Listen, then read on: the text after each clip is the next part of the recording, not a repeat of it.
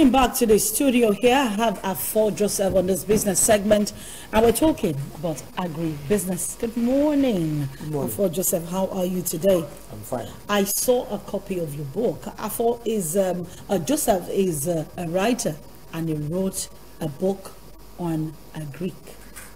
And when I saw it, you know, one of the first sort of things that came to me is he old? Is he young? Now, looking at you, or are you old inside and young physically? In and out, I'm young. Yes. Yeah. In and out, you're young. Yes. Well, congratulations on the release of the book. Good work. Good work. So talk to me. How long have you been a writer? I've been a writer since year 2000. Okay. Since year 2000? Yes. Where were you in year 2000? Talk to me. In year 2000, I was still in the secondary school. You were writing secondary school? Yes. What were your mates doing? Bros, what were your mates doing? You were playing football? Yes, everybody has something to do at some point. Oh, but for you, it was writing. Writing was your passion. Yes. And then why Greek? Why write? I mean, you wrote a book called Agribusiness Made Easy. And I'm like, why Greek? Yes, I have always had a passion for Greek right from when I was a child. Are your parents farmers? My parents were not farmers. So I grew up in a junkyard where they store metal scraps. So there we have a very good space where I grow yams. Then I was in primary school. So that was where my journey started from. Oh my, I need to sit well. You know why? When a young person is doing things like this, it makes me feel like there's hope. Yes, of course. So you were planting yam in primary school? Yes. Where exactly? Where? Warri. Warri? Yes. And you were planting yam? Yes. Again, I ask, what were your mates doing when you were planting yam? Okay. Some of my mates then, they would mock me and they call me farmer. So at that time... In a very derogatory manner, yes. Right?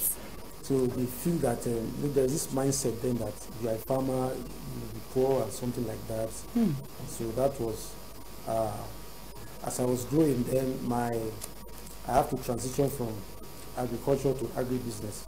Okay. Because agribusiness is where the money is. Because that is the business of agriculture. So what does agribusiness mean? Agribusiness, like I said now, is the business of agriculture. Now, the difference between agribusiness and agriculture is that one has to do with the field practice, like go to the farm, do the planting, nurture the crops. At harvest time, you sell off in any local market. But agribusiness says, get to the farm, cultivate, nurture, harvest, process, package, and let it be in the shops, in the supermarkets, even the sports. So, like, agribusiness is now filling all of those steps, the various steps in a business. You know, they say there is a, what's the thing they call it? There must be a downline, a value chain. Okay, so knowing the value chain, I know you run a farm called Vine Solutions. What do you do there?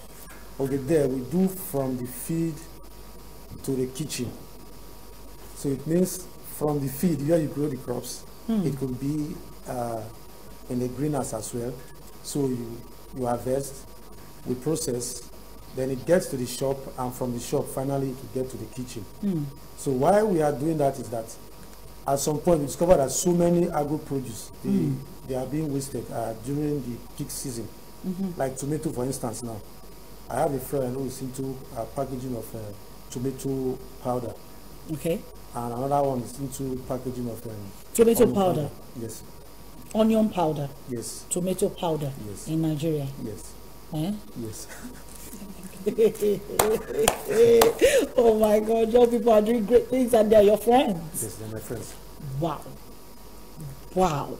Wow. Wow. Now, okay, people want to reach you and they want to find out more about what you do and all that. How do they reach you? On social media, your phone? You have a website? Yes, I have a website. www.femvinegroup.com.ng. Group. Yes. I like that vision. Then you can also call or send a WhatsApp message to 080 64 6419398. Okay, 08064419398. Okay, but you know, apart from this, if you will advise a young person who wants to go into the agribusiness or function in that regard today, what would you ask them to do? I will ask them to go into processing and packaging, because with that you don't have to go to the farm. So as we speak, there are several persons we have trained across Nigeria. I've trained more than 5,000 persons, mostly women. During the lockdown last year, I trained more than 2,000 private school teachers across Nigeria, because at that time they were not being paid where they work. So I trained them, and some of them, after lockdown, they refused to go back to the classroom. Here in Lagos, I have some women who have trained school teachers who have cottage factories. I have one in Ketu. Okay. In Abuja, there is a very busy hospital administrator. Okay. Who has like 8 products right now with NAFDAC number. I just trained her on WhatsApp. That was like 4 years ago. So today she's packaging. Yes. You call it. Yes. That should be the angle everybody should be looking at. Yes, because packaging. because that one. Do we have enough products to package? I mean, yes. Nigerian products are all over the market, and the fare is always waste away. They after a short period of time, they're no longer consumable. Can we then package? Do we have the technology? Do we have the tools? Yes. There are local way of doing it that the food product will stay even on the shelf for 2 years. Naturally, nothing is going to happen to it. You don't need artificial chemicals. So these are what we do. So this is what I do full time. So for example, beans. Yes. Or rice. Yes. You know, after a while it begins to bring out weevil. You're saying it can stay on the shelf. Yes. For 2 years. Yes. There's a way to go about it, because it all starts from the raw materials. If the base, I'm not going to talk about that, but if the base or the raw materials is contaminated, it will grow weevils after some time. If the machine used in processing that base into flour has been contaminated, definitely weevils that have been there would have laid some eggs, and during the course of packaging, the container or the packing material will now be sealed airtight. And once it is airtight, the eggs that are in there, they have a very fertile ground to grow. So people do not know about these things, where that fault is coming from. A lot of people just do it because they're not really conscious of the fact that this is exactly what is responsible, or this is not what is responsible for it. Yes. Just before I let you go, I want you to give the number again for people who would like to get trained in agribusiness. I mean, agri should be the next oil for Nigeria. We have enough products, you said. We have the will to get these things done. So let's have your email address, your Facebook page, and of course your phone number again. Okay, my phone number is 080-6441-9398. Okay. And my Facebook page is Afo Mofe Joseph. That's Afo, AFFOH, Mofe, MOFE, Joseph. Yes. And then the same agribusiness doctor on Instagram. Yes. So for those who want to reach the agribusiness doctor, you go to Instagram and just search for @agribusiness doctor, or Afo Mofe Joseph on Facebook.